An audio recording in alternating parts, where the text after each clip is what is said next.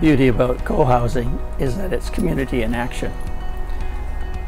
In the community we have teachers, different professionals, but everybody wants to contribute to the other for the uplifting of each other and for the self-awareness.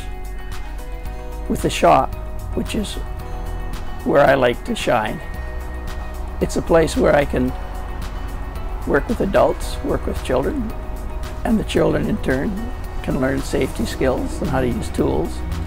And there's many benefits, and it gives the child a sense of self-confidence so that he can present himself in the community with positive attitudes. It's kind of like my grandchildren. I've made many different things with them. And to start with, they brought a drawing. Now, even though I didn't know what was on the drawing, apart from a pile of lines, I knew it had meaning to them. And so I encouraged them. And so it's a bonding process.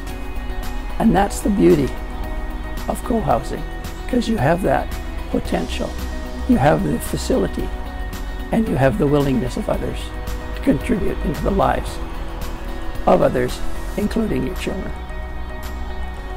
With the shop, we have the ability to have them create whatever their imaginations can think of.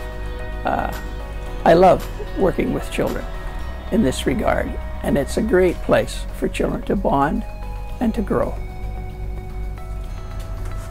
And what I did was I put together 3 kits for a workbench.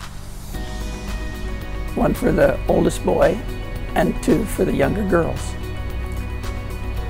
And later on in the year we got together and we put those tables together.